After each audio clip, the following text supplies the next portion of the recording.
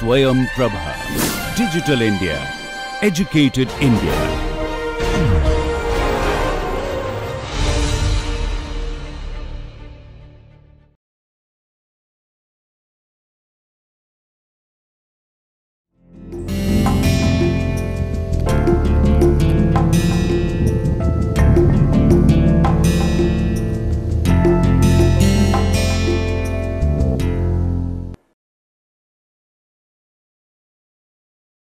Welcome back to this new lecture, that is lecture number 8, where we are going to talk about the development of comics in the Western world, right. So, what we have been talking about, that how certain development occurred, what are the changes that took place, and how that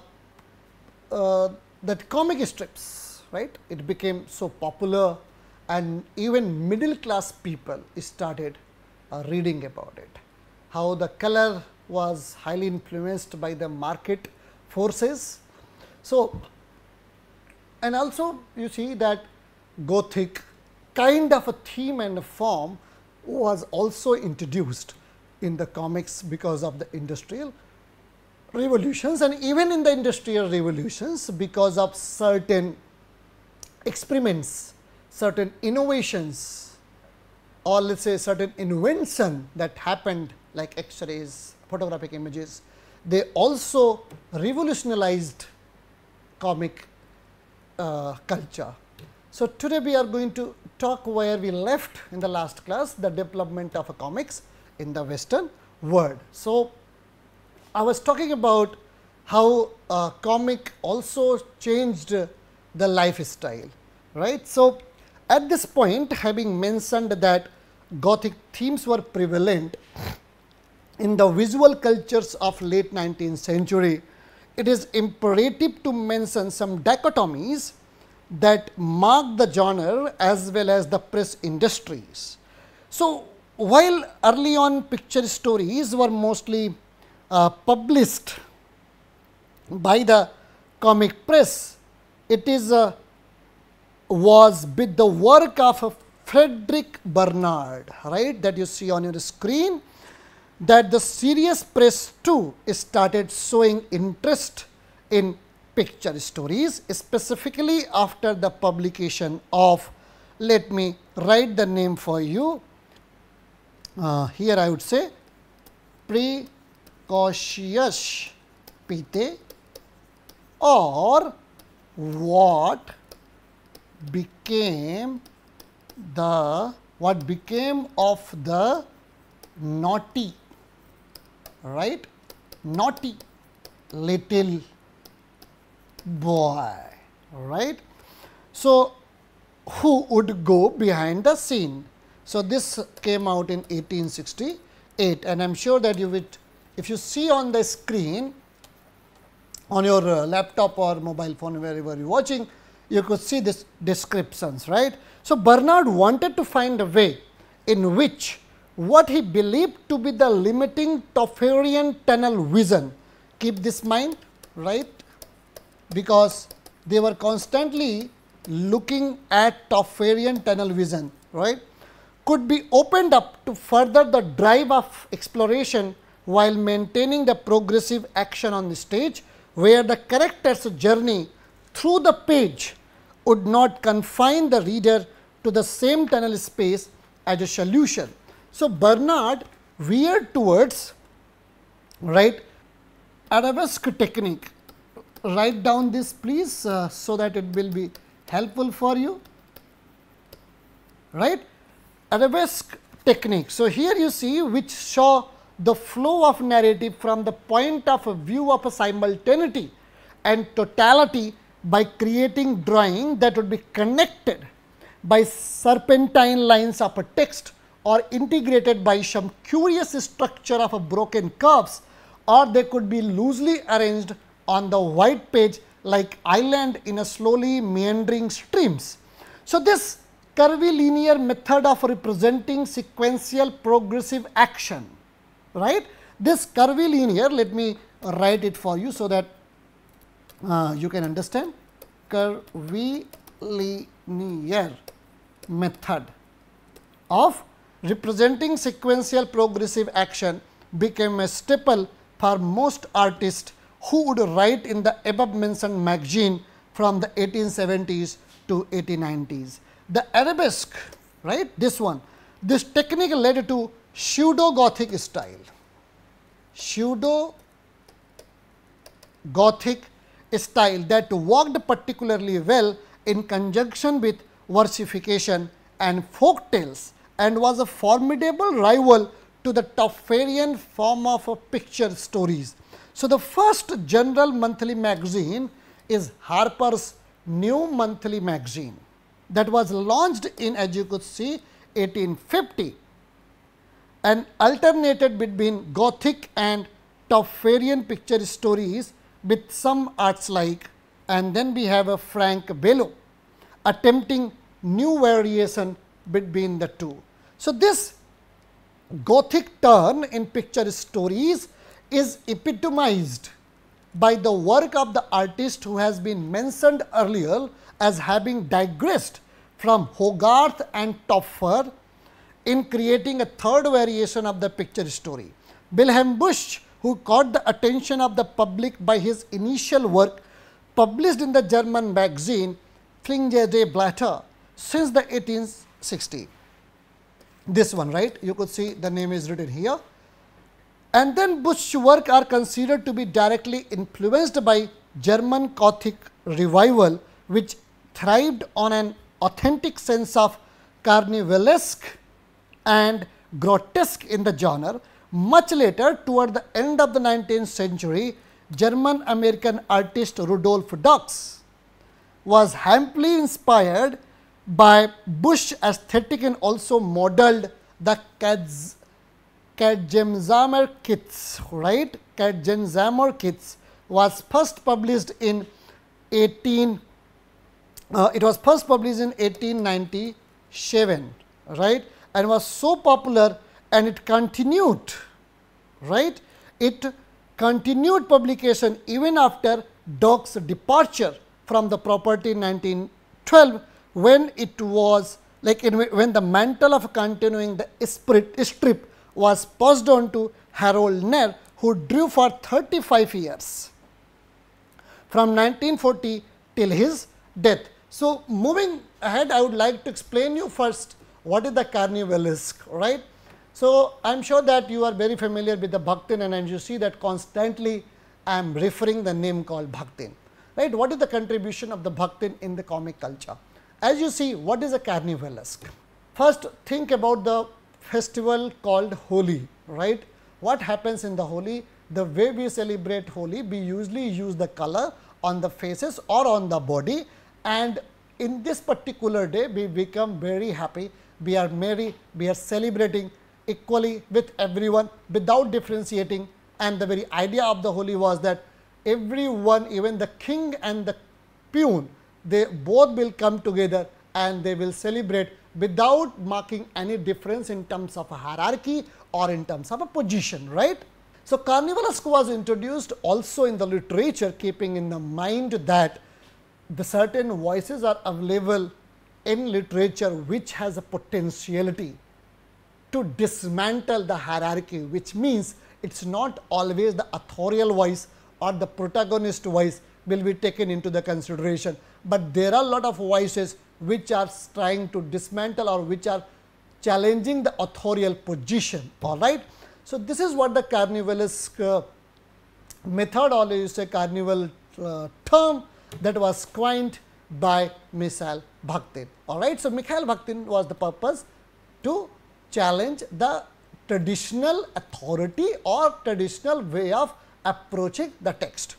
Here also in the comics, you see that this kind of a technique became into the fashion, and people are talking about the carnivalesque in the picture, and which is why on your screen I have shown you the Katzenjammer kits, right, and Katzenjammer kits, and it was, as I said, it was first published in 1897, all right. So, Busch's work at the juncture to this point out the general assumption that the Bush stories constitute a direct link between the Tofferian form and the American comic strip. If on a one hand, right, if on a one hand Toffer's picture stories mocked the rigid logic of cause and effect, right. Toffer's picture stories mocked. So, you remember what I have been talking about, Tofferian idea of a causality, right, causality. So, what happens in the causality, that you have to know that there is an effect because of the cause, right. So, there is a cause that is responsible for a particular effect that took place, right. So, this is our traditional way of understanding, right. This is how we look at any kind of art or any kind of things is happening around the society, and this is because of scientific view of scientific thinking of explaining the society or explaining what is happening around the world. So, they all believe that there is an effect for which there is a cause, and which is why you see that sometime what happens, there is a lot of things goes unexplained, they go unexplained, the very idea that why they are going unexplained, because we are not able to find out the cause behind that effect. So, if we are not able to find the cause behind the effect, then we see that things are not being explained to us, it is not making any sense to us, we are not able to understand that why this is happening, right. So, this is a causality, and this is a traditional way of looking at it. So, this Tofferian, Toffer challenged this technique, right. He did not like this, he overthrew it, all right. So, look at the slides again. Now, you see on the slides that this Toffer's picture stories, this mocked the rigid logic of cause and effect that dominated the industrial world. On the other hand, Bush's stories offered homage to the poetic logic of the legend, and the folktale presented in the style that was rustic and even mirrored the structure of nursery rhymes. So, Dirks not only took inspiration from Bush, but also departed from him, like most other illustrators of the 1880s and 1890s, by following a positivist form of mechanical burlesque that entirely rested on the visual logic of cause and effect, using the genre of the wordless gags, right, GAGS. This development in the medium of a comics would soon witness bountiful application in the upcoming medium of the cinema. So, the first of such gags, right, this is Rudolf Dirks. The first of such gags that Dirks used in the Cat Jammer kits, which is also considered the prototypical gag, right, and was a variation in the horse gag. So, in the horse gag, look at this painting, look at this picture again. In the horse gag, a man is seen, look at, like I am asking you to pay attention, right. See this, it is a beautiful way we can explain this. In the horse gag, a man is seen running a horse, right, a horse, when suddenly the horse stops working, because unknown to the man there is another mischievous person in the background who blocks the horse. When the man running the horse puts the front of the horse to his eyes to check whether anything is stuck inside, the mischief monger releases the block and water comes spurting out in full force on the face of the man with the horse. All right, you see that? So, instances of the mischief gag, let me write it for you, MISCHIEF, mischief gag, would populate the comedies of the likes of Charlie Chaplin and Buster Keaton, right. So, according to early cinema historian Tom Gunning, the mischief gag proliferated as the first emergent genre in early cinema and introduced audience to the stock character of the rascal, while also serving the audience with the tool of anticipation, which was made possible because of the sequence addressed the spectators directly with the visual display rather than a developed narrative action, right. So, before I move ahead, let me tell you, right. So, let us say for example, if you are watching a movie, right, when you are watching a movie, you see certain sounds of shrieking or birds are chirping or owl is speaking.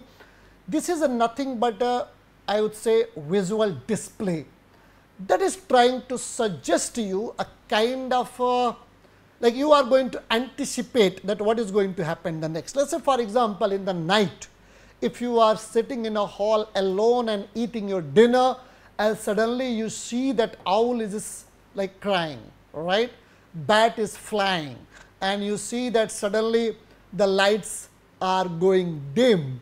So, and there is a howling of a jackal on the background. It is nothing but a visual display to so that an audience can anticipate,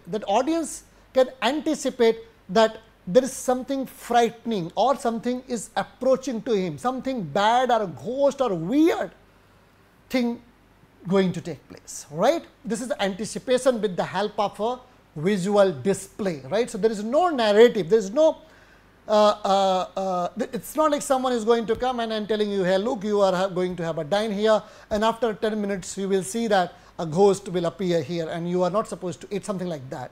It is not going to happen, right. This is just a visual display and we are going to anticipate.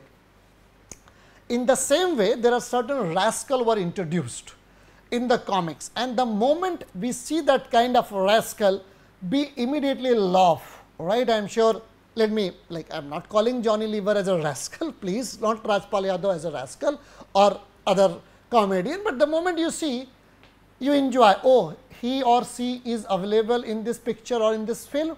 So, now it means that it is going to entertain us, right. So, there is a certain kind of image formed on a particular figure.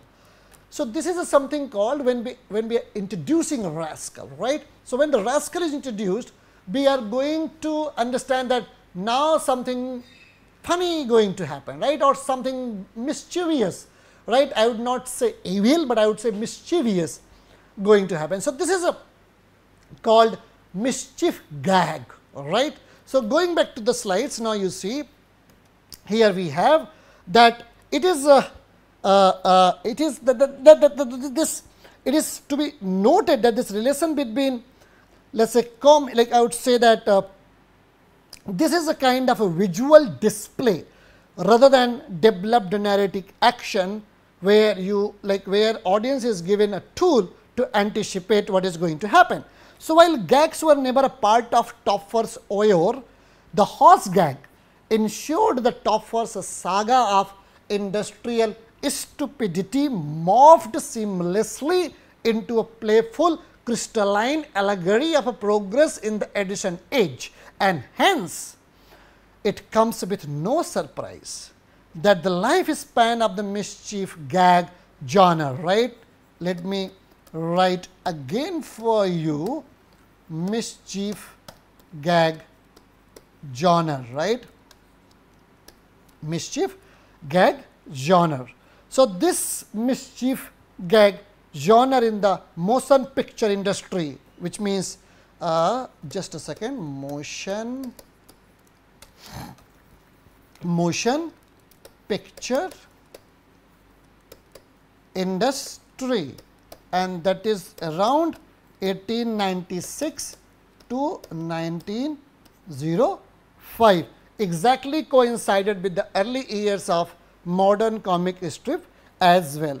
So, it is to be noted now that the relationship between comics and early cinema is mutually dependent, right. So, I am talking about that comics and cinema, they are dependent mutually, right. They are mutually dependent and not singularly derived from one or the other, where elements of a comics motion picture are represented in the comic strip, just as comics devices are translated onto what I say film aesthetics. All right.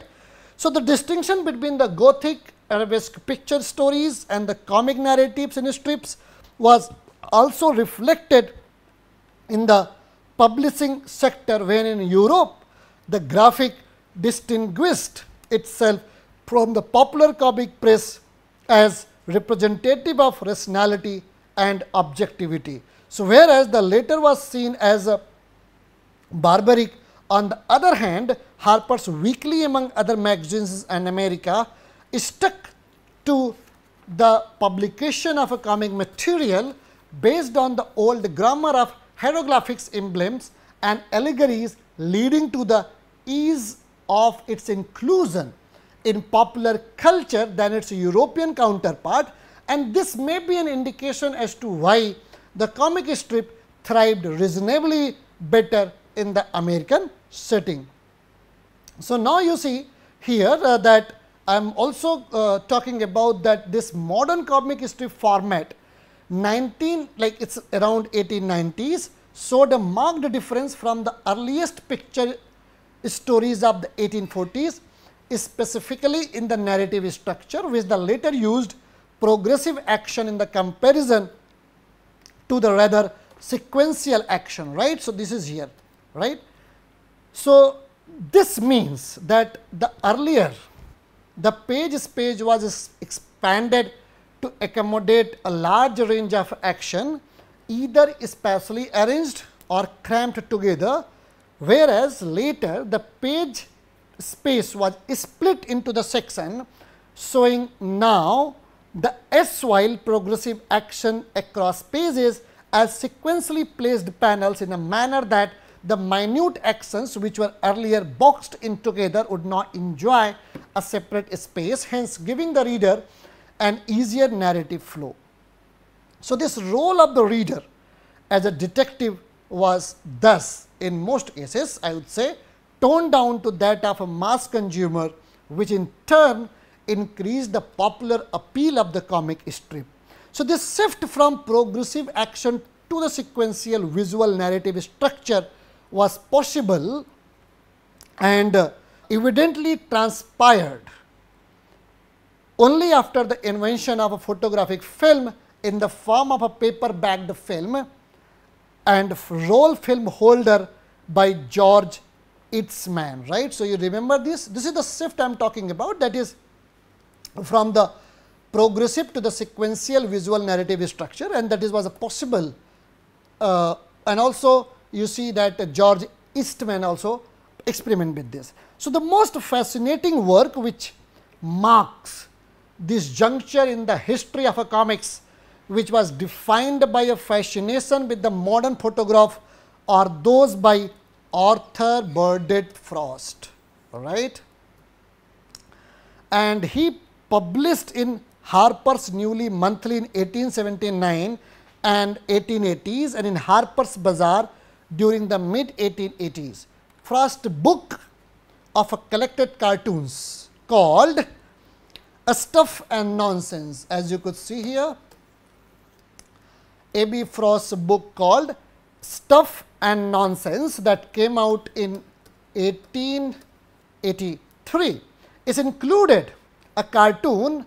You could see even on the image, you can see on the slide itself that this this cartoon, where a painter looks at the photograph of a horse and wonders how people would rather believe in the photograph and not his painting of the horse, which is indicative of the critical insight that cartoonists and comic artists were starting to cultivate regarding the influx of photographic technology, right. So, let me reiterate this fact, what A.B. Frost is doing in his collected cartoons called Stuff and Nonsense, where he has included a cartoon where a painter is looking at the photograph of a horse, right. He is looking at the photograph of a horse and he thinks that how would rather people believe in the photograph and not his painting of a horse, right. So, see, I mean, this is something I would say more creating a panic or let us say anxiety among the mind of the artist when let us say camera came, and I am sure that I mean hardly I see now people have interest for painting, right. So, now think for a second that when someone is creating a painting of an horse, right. So, people find it less original than a camera photographed a horse, right. So, you see that there is no doubt that like here a camera, a technique is involved, a technique, what I mean to say, that a technology is involved, and in the former case here is the creator's effort and intelligence and imagination is involved. But why we are supposed to read this stuff and nonsense? Look at the title itself, that why so that people changed their interest from painting to camera, right. Because that everyone cannot become a painter, but that also true that everyone cannot become a photographer. But it is okay because painting like needs time and energy and effort and imagination, where with the help of a camera you do not require. So, now as a student of literature, I would like to make a point here for you that we are living in a world where we want everything so quickly, in a very less period of time, everything should become possible for us, right.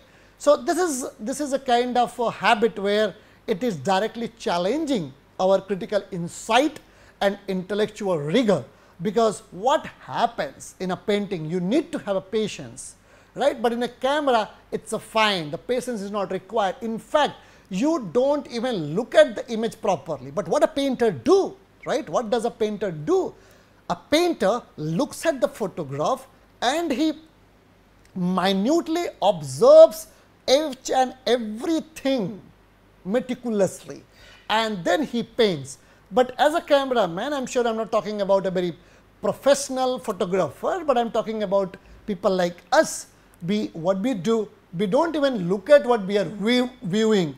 In fact, we come back home and we see the pictures and then we think how beautiful it was. See, we were very much near to that particular object, but we never appreciated the beauty which we captured in the camera, and later on sitting at home we are talking about that how beautiful photo is, right. So, you think about it, I am sure I am not going to the postmodern art and all, but I am seriously talking about the kind of anxiety that it created among the mind of artists. At the same time, here you see now two things are brought together by the book called Stuff and Nonsense. One side we have a painter and another side we have a photographer, all right. So, going back to the Abbey Forest, look at the slide please. Now, you see that it is nothing, but it is basically talking about that influx of photographic technology, right, and this specific inspiration, right.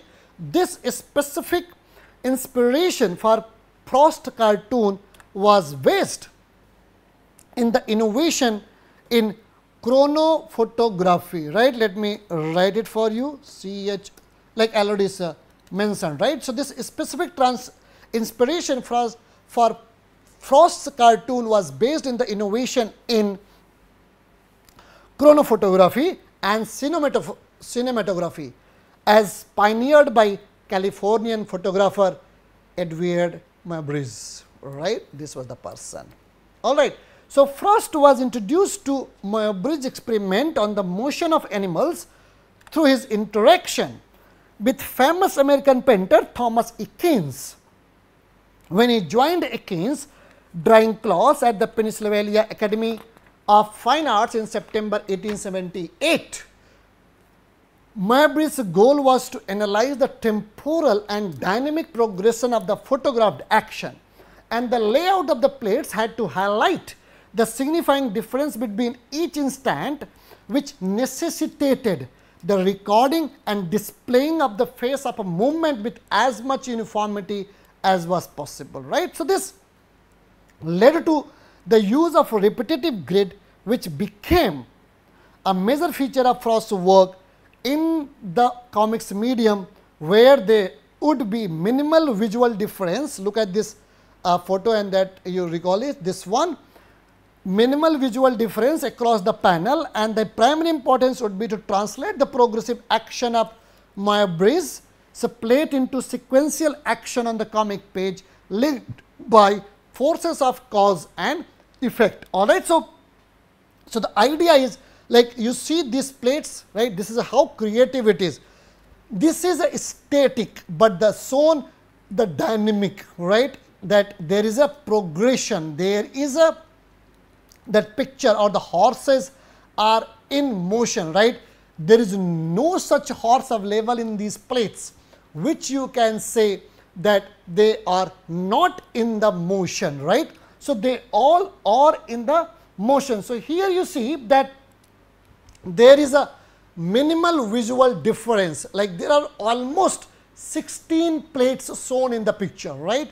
And all the 16 plates are talking about a particular horse. Obviously, a man is riding the horse, but it's not about the man, it's more about the horse, or you can say both. Like, it does not matter to me much, but what matters to me, that how this each horse motion are shown, this visual differences, right? Each plates are different, and they all are speaking about that how they all are different in terms of a motion, which means the prior is not the same as the current it is. The next plate is different, the next plate is different, right? So this is kind of new kind of expression that we notice in this particular experiments done by Edward Bridge. All right. So moving ahead, going back to the slide, you see that Frost was aware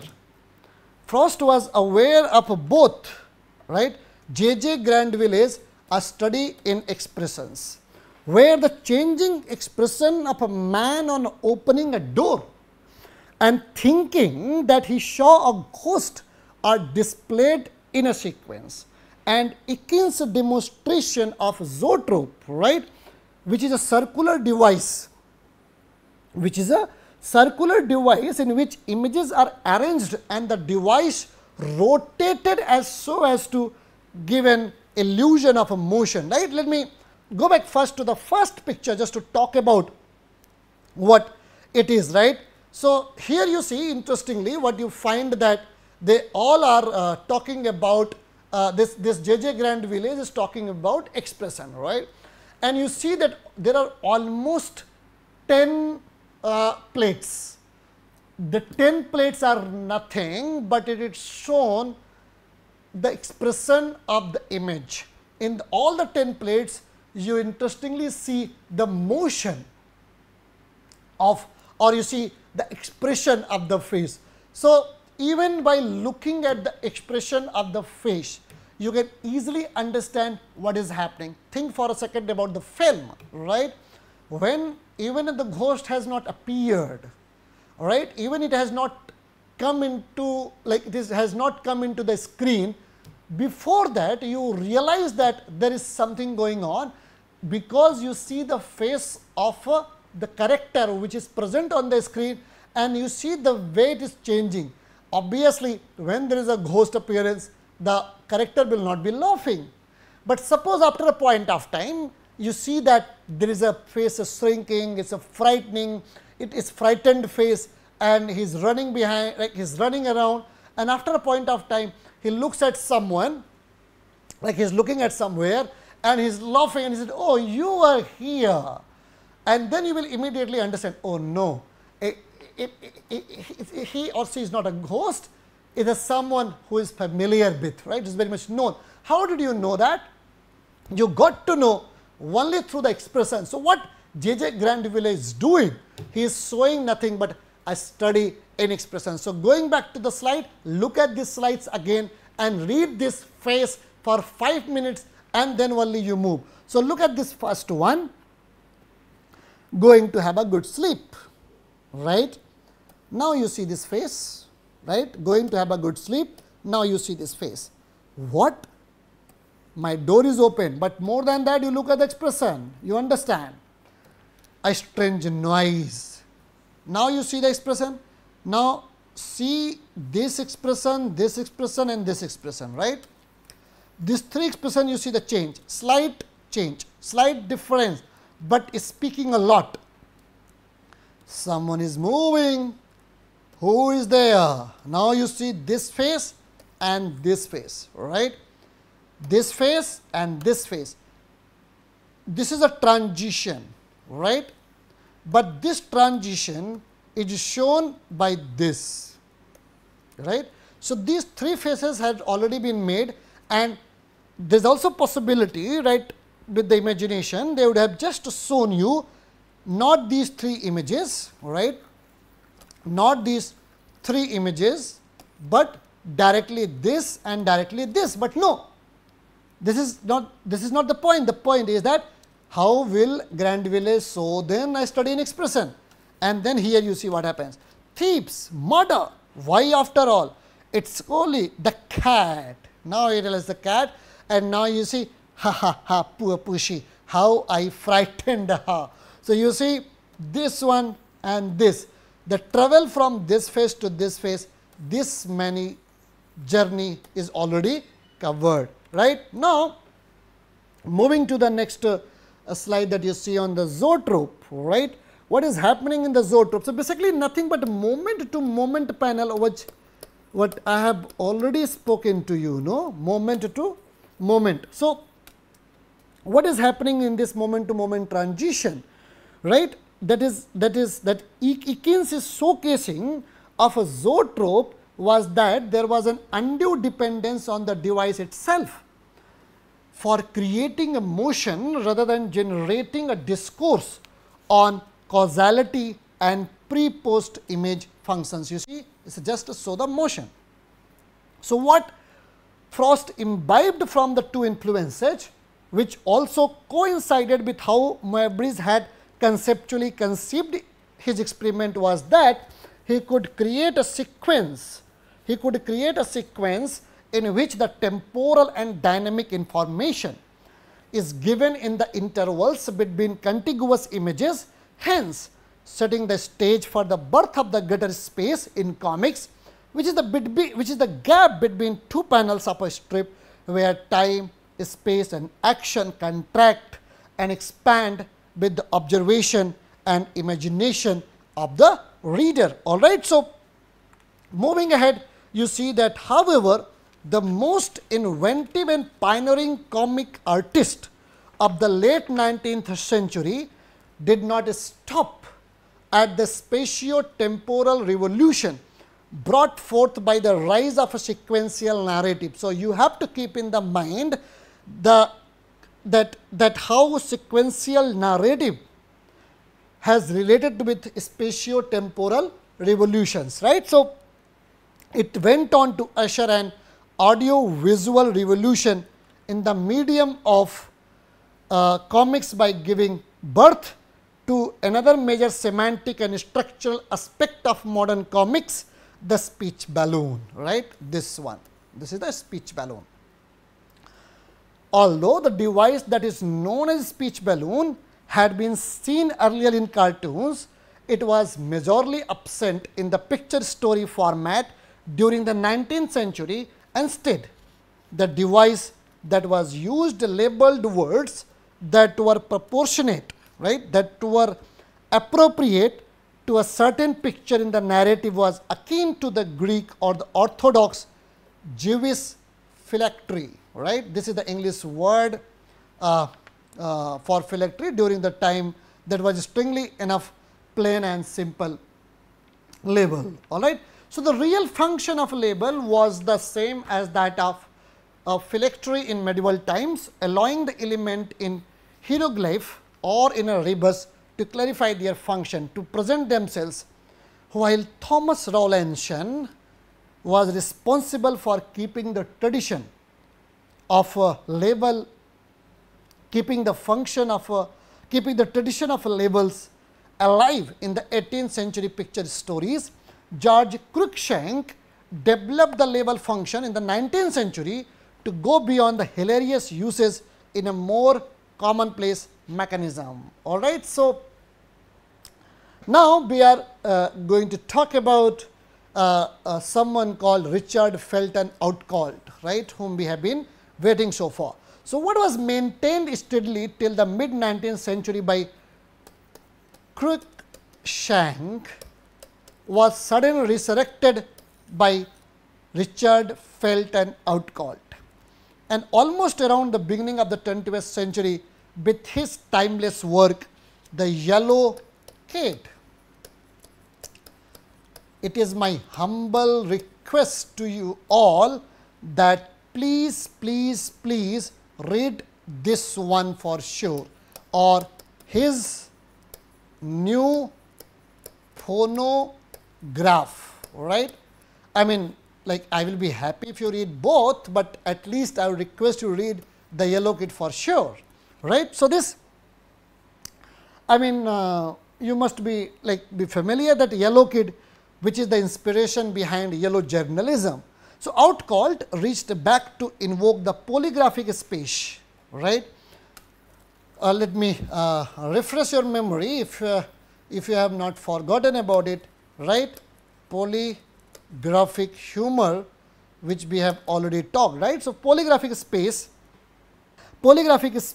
of Hogarth in his work by creating graphic spaces of a bewildering heterogeneity by bringing the emblematic frieze, which holds figure in timeless poses beyond physical constraint and the suspended action, which fixes a movement in one instant of a time. When Outcalt published The Yellow Kid and his new phonograph, little did he know that it would change the direction of narrative graphic storytelling in the days to come. The perplexing fact is that the speech balloon did not catch the wave of comic creators immediately after Outcalt Yellow Kid story about it, although the page itself created the site for an audiovisual impact to be felt on paper. In fact, using balloons became systematic in American comics only from the end of the 19th century and in France from the 1920s, right. So, it was not simply the effort of the pioneers of early comics that popularized the device that host the entire arena of speech, thought or sound action. It was actually the commercial success of the phonograph that considerably facilitated the adoption of the balloon at the expense of the older label in the following years. So, later this device was popularized further into distant corners of the globe through the fantastic depiction and uses by Hodge's popular collector like Tintin, Captain Haddock and Professor Calculus, among others, right. So, hence the word balloon in the modern comic strip is not only a device undertaking the work of situating speech in the space time of slapstick without any reference to an extraneous authority, but also something that 30 years before taking cinema was single-handedly responsible for the creation of an audiovisual stage on a paper. So, that would be the theoretical bedrock for all audiovisual technological phenomena arising in the 20th century. So, holding the hands of Richard Fenton Outcalt, American comics started to go on a journey to become what the world would later recognize as a powerhouse of literary production. In no country except the United States did the inception of comics come to be connected with illiterate or semi-literate immigrant populations, so much so that even Art Spiegelman believes comics to be quintessentially American medium, going on to call it one of America's few indigenous art form. So, American artists like Outcalt and Winsor McCay created the trend of writing in magazines that would only publish comics, thus giving birth to comic magazines. A very American format. While Outcalt was popular for Hogan's Alley, also known as the Yellow Kid, Winsor McCay, the next great comics artist, was creating a novel kind of readership through his classic work Little Nemo in Slumberland, where a kid named Nemo, right, where a kid named Nemo goes to sleep every day and his horrid dreams only to wake up in the last panel in his bed. So, Winsor McCay got a kickstart to his Little Nemo a year earlier with Sammy Sneetch, which could set the precedent for the former in a light-hearted manner. Although Smaldron calls Mackay as the last of the burlesque, he also insists that Mackay was concerned not about death, but about life. How does one breathe life into comic art would be a question that would define much of his craft. So, these comic magazines were heavily influenced by pulp fiction, covers and genres. In 1938, Action Comics, you see that, is launched and features the first superhero in the figure of a Superman. The fantastical origin of a character so out of a world called for a grounded approach to this new kind of superpowered being, and hence in Detective Comics, Batman was introduced as a normal human who could achieve the impossible with knowledge, physics, money, hence paving the way for creating the American dream.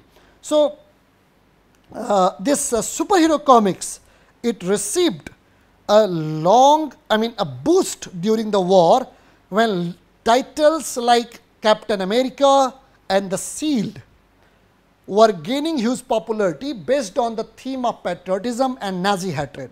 However, as soon as the war period came to an end, the demand for warlike properties in the comics market decreased manifold, leading to a rise in the artist's desire to create a demand. So, comic creators realized that they had not yet catered to one of the most vital part of the society and decided to finally cast in one of the family audience, the teenage girls, the housewives. Hence, newly formed Archie's Comics witnessed wonderful sales. So, these numbers would also face a blow with certain development taking place in the 1950s. So, if you see these comics, let us say Action Comics or Detective Comics, where Batman is introduced or Superman is introduced, there is also certain cultural meaning behind it. So, when you are like, you have to ask why these kind of a figure were generated by American artists, because there was American dreams where they wanted to show that we are the only powerful people, we are the one who can save the world. In fact, there is a huge cultural critique of these kind of pictures or this kind of heroism or masculinity portrayed in our society. And you see that literature had a connection with the ideology, and which is why you remember that to a certain extent I personally believe that literature is also responsible for the First and Second World War, for the reason that if you read most of the English novels or let us say English stories, Jews were hardly projected as a kind of a nice human being, right. Even the Fagin, I am sure that was a Jew, I am sure you know that. And if you look at Shylock, was also a Jew in the Merchant of Venice. So, they are always projected as a bad people.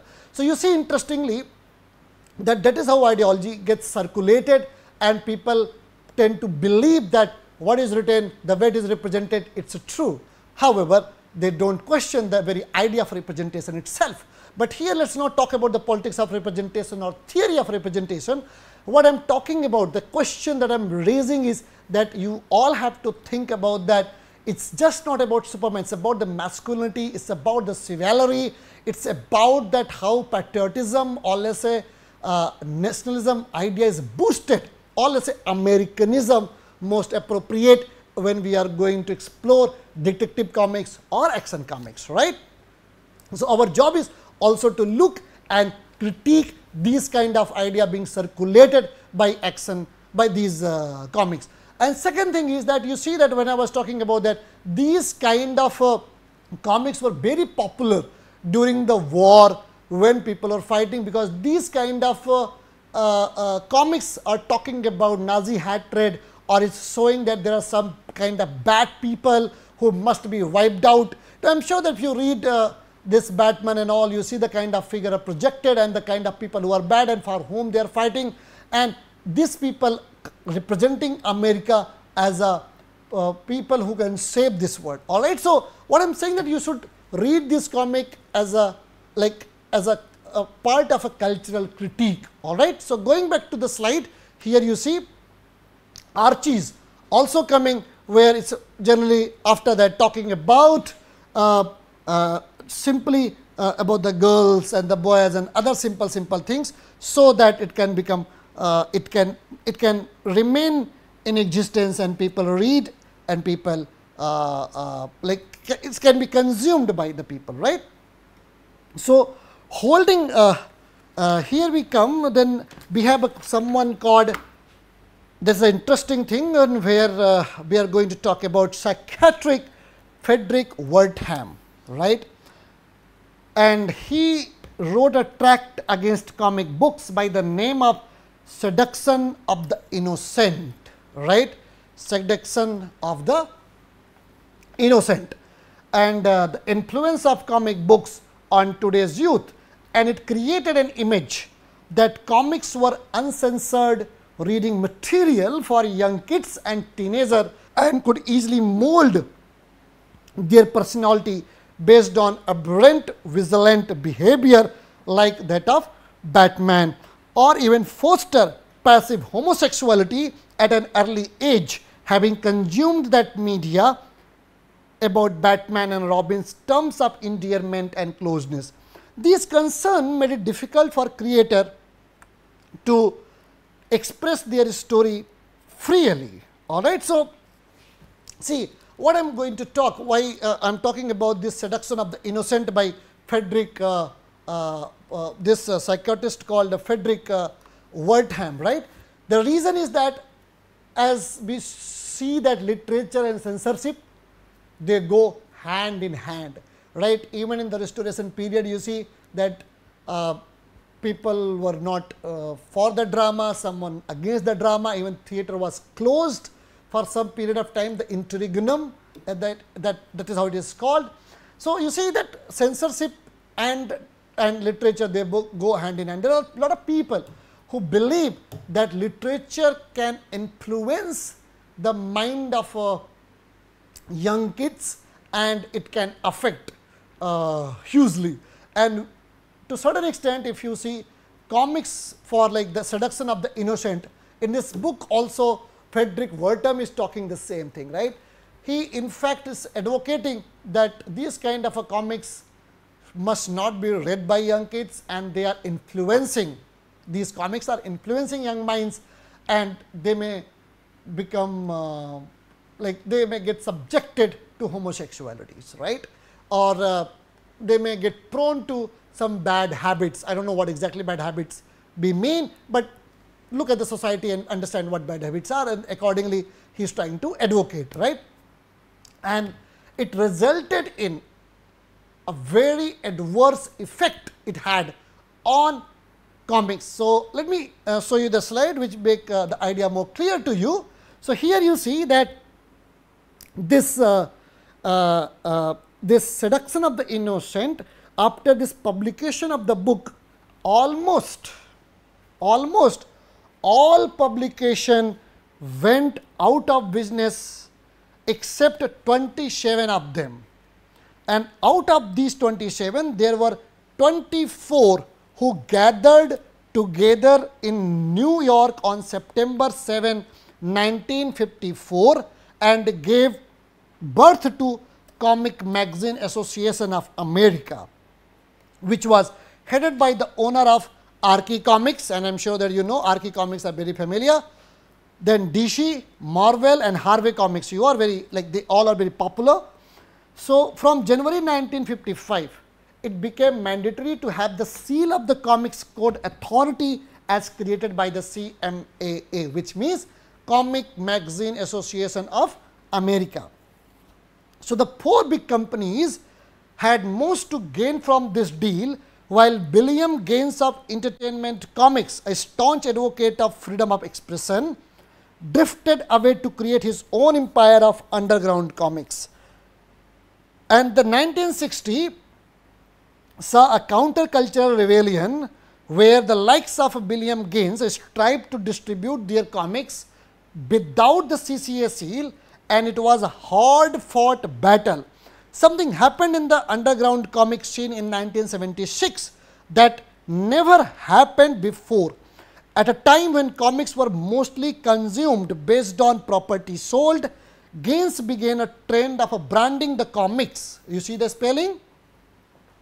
With a picture and a short bio note of the comic artist who had contributed to the particular comic. And this practice caught hold of the public as they slowly got to know that the people behind the comics they once loved so much. And hence, there was a shift brought about by the counterculture resistance in the pattern of a consumption in the comics market. As the hold of CMAA was dwindling with the time, with a majority of publishers reopening without caring about the CCA seal, America started to see an author-driven industry. Let me write it for you. Right, driven, author-driven industry rather than a property-driven one, as it was henceforth. All right. So, to conclude, the comic artists at the forefront of this movement were the most popular names in the underground comics world who would go on to bring varied experimentation into the field. Artists like, let me write it a name for you, Spiegelman, and obviously very famous one, Will Eisner, right? These two names, Spiegelman and Will Eisner were the torchbearer of this underground counterculture resistance that created the space for conversation among the members of the comic world. It's interesting to note that the pioneer of the graphic novel format, or the first comics theorist in English speaking world, came directly from this counterculture space and went on to become the mainstream form of a comics consumption in a matter of a couple of decades. So, the first graphic novel this came out in 1986.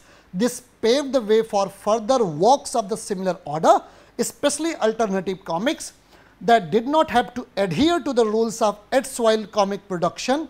The same artist would inspire the rest of the world to create works that look and feel similar to the structuration followed in the United States, keeping up the narrative that this is a medium that Americans have wanted to develop a monopoly of. So, here you see that how counterculture was produced, that initially because of that psychiatrist, the people started abhorring comics because they thought that it is polluting our mind, it is polluting our kids' mind.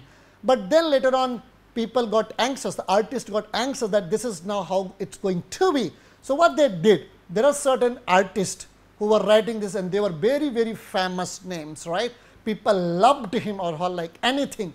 So, what did happen, their name or biography was brought and it was labeled on that comics, right. So, people who were fan of that that particular comic artist, and when they saw their name they started reading again, right. So, which means that, see, I am not talking about that how censorship is bad or good, this is not our job to talk over here. So, what are we talking about, that what are the challenges, what are the crises, right, what are the challenges it faced, what are the crises comics have gone through, and it survived and it is booming and it is going to be it is going to be very important medium to for express something in our society, right. As Salvador Dali has in fact said, like we discussed, that once it is going to be very prevalent in our society, people will read and people will take it very seriously. So, here what I did, I talked about the challenges, the crisis, the problem it has gone through, it has faced, and still it is, and I also the kind of experiment and also the kind of innovation it evolved, and lot of people I also spoke, Hogarth, Rawlinson, Cruikshank and others, and their contribution and their development. All right. So, this all are very important if we are getting to know a particular discipline or we are going to read about a particular medium. All right. So, for now I will request once again that please read as I suggested, please the yellow kid to know what happens, and the Archies and the Superman to know the ideology, how comics become a medium to circulate American ideology in the society, right, or to show its dominance over different world or over distant society altogether. In the next lecture, and we are going to talk about theory that is associated with the need and invest some of your energy into it, the theory of comics. All right, so see you, take care.